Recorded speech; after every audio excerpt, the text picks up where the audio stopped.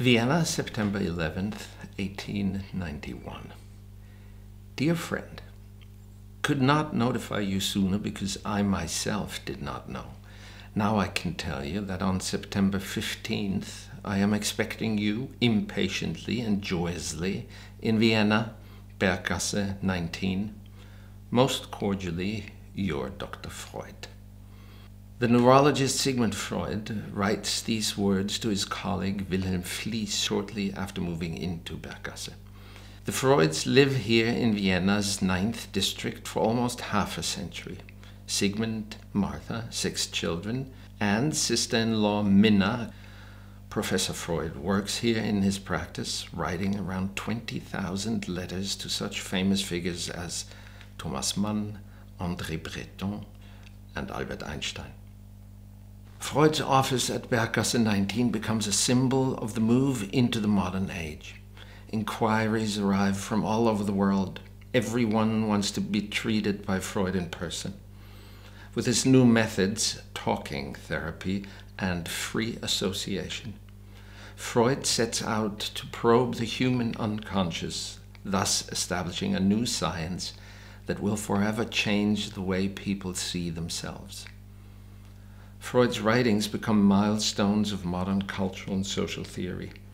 The Father of Psychoanalysis is an advocate of open-minded life together in society.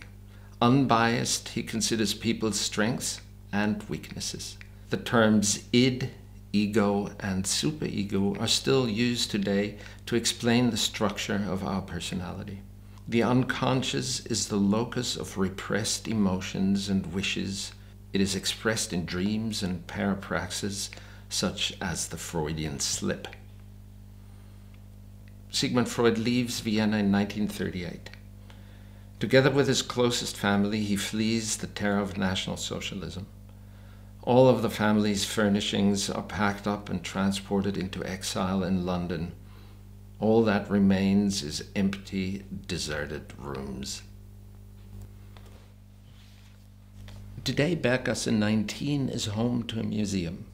Attracting more than 100,000 visitors a year, this historical location is devoted to the study of Freud's life, work, and the history of his influence to this day.